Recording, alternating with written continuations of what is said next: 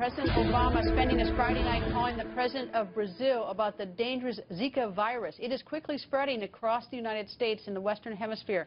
More than 30 people in the United States across 11 states and Washington, D.C. diagnosed with Zika. How dangerous? How contagious? And do you need to be worried? Director of the U.S. Centers for Disease Control, Dr. Frieden, goes on the record. Good evening, sir. What is Zika, and should we all be worried or not? We should not all be worried. Let's be really clear.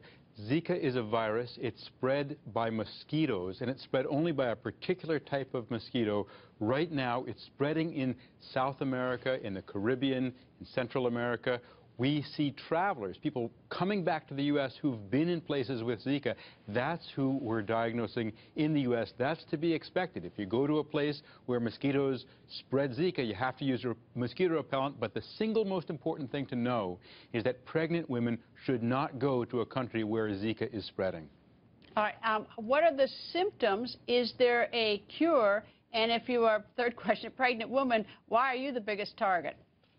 So 4 out of 5 people who have Zika don't have any symptoms at all. Usually it's very mild, rash, fever. Again, it's only spreading in South America, Central America, parts of the Caribbean and Pacific.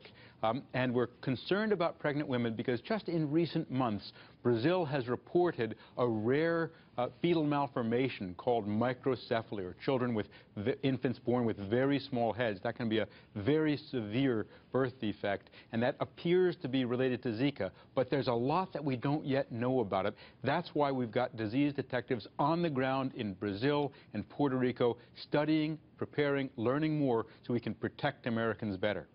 All right. As I understand it, just so I have this straight, is that the only way you can get it is from the mosquito, and so you'd have to be in a climate where they have the mosquitoes right now, so you're traveling to Brazil and other places. They travel to the United States, which is why we see them in some of the states here in the United States. You can't catch it from another human being, right?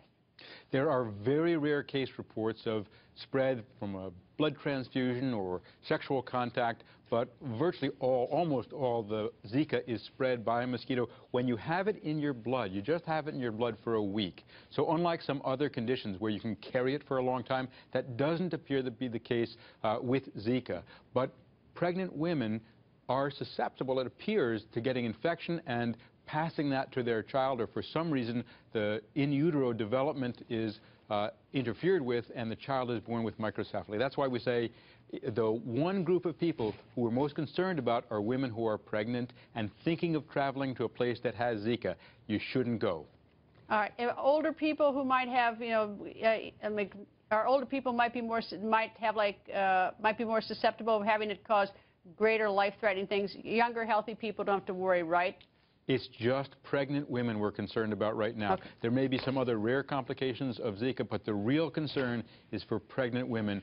Don't go to a place where Zika is spreading. If you're in a place where Zika is spreading, use mosquito repellent, use long sleeves, use clothes that repel, and stay inside, and if possible, in air conditioning, because that really reduces your chances of being bitten by an infected mosquito. All right. How about next July? Are these mosquitoes traveling here?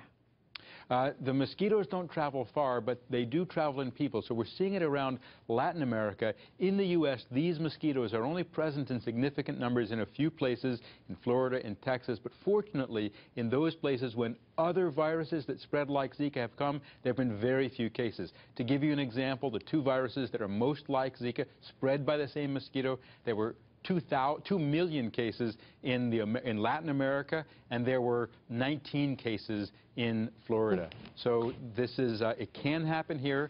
It's not never, but it doesn't spread explosively as it does in other parts of the world. Dr. Frieden, thank you very much, sir. That was very helpful. Thank you, sir. Thank you.